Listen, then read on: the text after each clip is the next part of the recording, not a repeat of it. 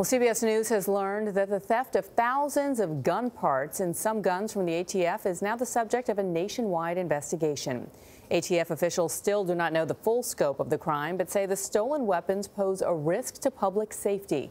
The guns and parts were supposed to be destroyed in a facility in West Virginia. Jeff Pegues broke this story and joins us now from Washington. Jeff, good morning.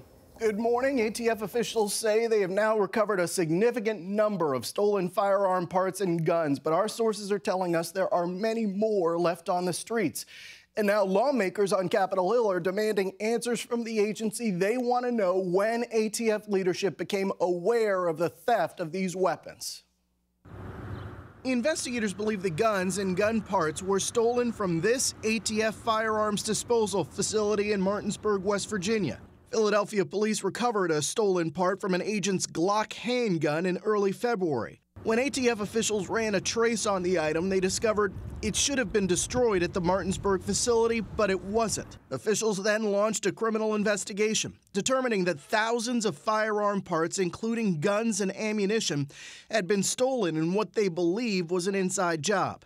The thefts raise questions about how the ATF secures weapons and ammunition that it's supposed to be destroying. Michael Sullivan is a former ATF director. So I'm confident ATF would say there was a failure in their process, a failure in their systems. In a letter to the ATF deputy director, senators on the Homeland Security and Governmental Affairs Committee asked the agency to turn over information on the theft. Michigan Senator Gary Peters, the top Democrat on the committee, wrote the letter. There was a breach.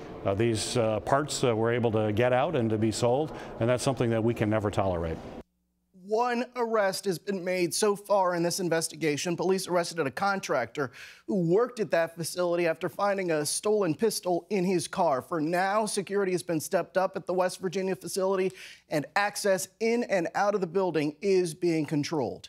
Gayle. All right. Thank you, Jeff.